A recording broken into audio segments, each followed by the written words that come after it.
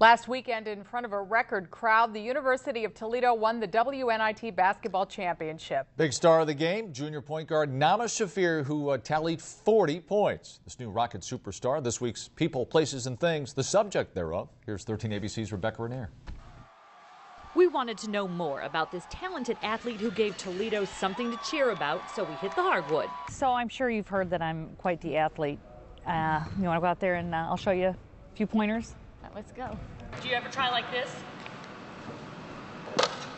Now you need to bend at the knees more, okay? Now hit it. Oh no. We learned she's not only a champion, but a good sport, not always the same thing. This junior is believed to be the first female Orthodox Jew to earn an NCAA Division I scholarship. I want to win and I want to be good, so I'll work hard for that. She grew up in a small town in northern Israel.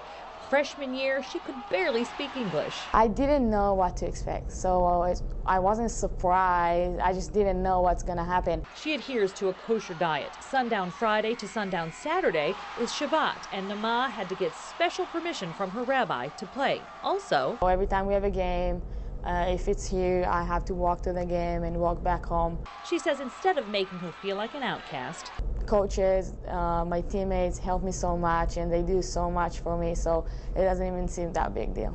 Though Naama is far from home, she created a new family. I miss my family a lot, but I talk to them, and now when I go home for the summer, I miss my team here. This summer, the team plans to travel to Israel to visit Naama. It's easy to like this unassuming new Rocket superstar. She makes up for being short for a basketball player, only 5'7", with this. I guess I just have to be quicker and faster, and we'll see. This is my serious hair. I make up for being a klutz on the court by getting a young, agile stunt double. You're second hair, aren't you? That's all you got. That's really all you got?